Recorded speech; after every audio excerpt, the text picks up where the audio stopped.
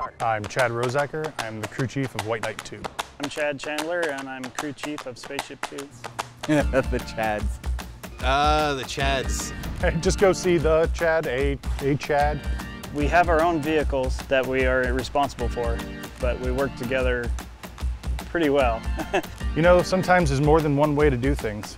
Chad will normally take the right road and I will take the left, but we always end up in the same spot. At the end, once we mate, we're all one team, and we coordinate and work together really well during that time. We know what each other needs as far as operations here, and we try to work together to make sure that both ships are ready to go on flight day and everything's safe.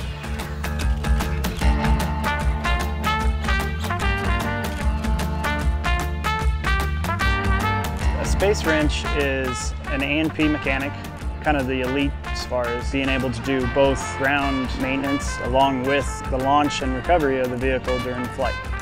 So I love to tell people that I'm a spaceship mechanic because people are like, what? You know, they're like, what is that? Everyone's first reaction is, oh, I've never met a female aircraft mechanic before.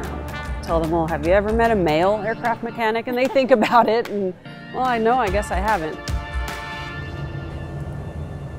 There is a choreography, if you will, that we've practiced, and everybody has their entrances and exits during flight line operations to make sure everybody is safe.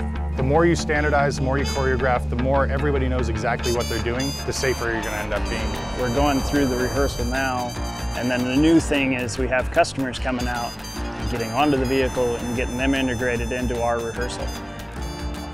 When we get to Spaceport America, when we are doing commercial operations, it should be a pretty seamless transition from our operations here to our operations there, and hopefully we'll be able to take people to space really often.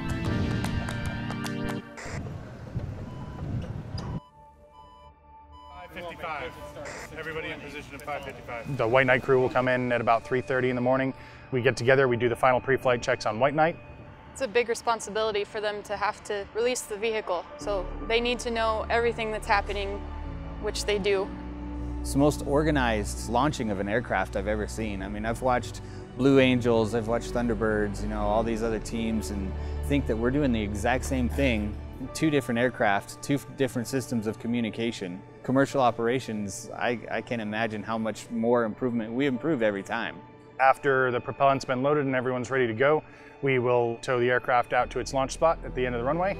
We will be there right up until the point where we pull chocks for the pilots and they taxi out and take off. Integrity is number one for us, and we've taken the time and effort over the years to develop a team and to hire a team that has flawless integrity. You have to have enough forethought to say, I'm putting my friends and coworkers in this aircraft. That takes a huge amount of integrity to do it right, and people really take pride in their work.